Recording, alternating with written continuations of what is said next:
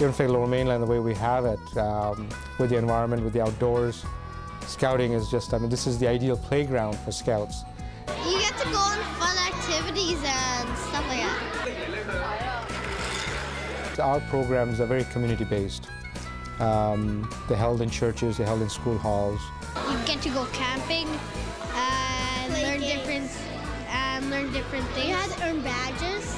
I've been involved in Scouting since I was 5 years old, and it's been my passion. I mean, I enjoyed it when I was a child, as a kid, as a youth.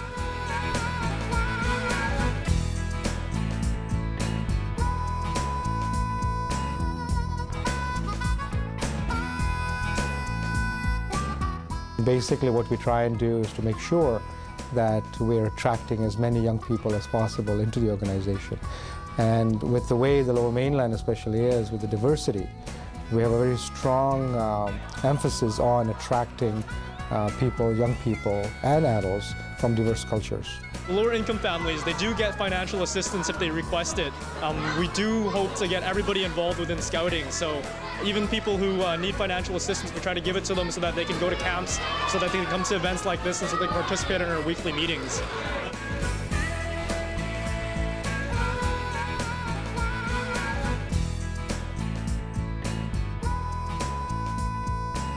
Scouting is based on learning by doing. So a lot of the activities that we do are to teach them how to become more responsible, how to be more resourceful. And so the activities would involve a lot of outdoors, a lot of field trips.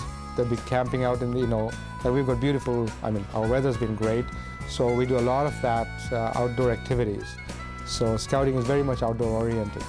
So it's not just meeting in school gyms or church basements. It is trying to get out into the outdoors, learning about nature, learning about the environment, and also doing conservation projects. Getting out, helping in the streams, like, stream keepers, they're part of stream keepers, they're planting trees, they go hiking and also cleaning up the environment wherever they are.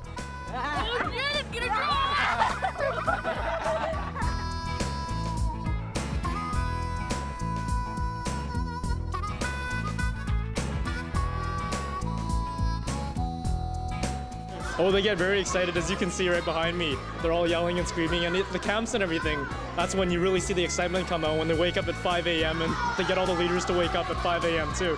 Help them! Well, it's definitely a lot of fun for me. I started out myself way back in, I think, 96 or 97, so I sort of get to experience things from the other side right now. It's lots of fun teaching the kids and seeing them learn and develop over the years too.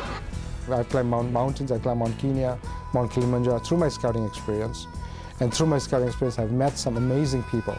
People who you wouldn't have really thought you would meet. And Vancouver Foundation has always been there for Scouts Canada in the Lower Mainland, as well as in the rest of the British Columbia, to assist in different projects. We basically worked with Vancouver Foundation to fund a multicultural worker over time.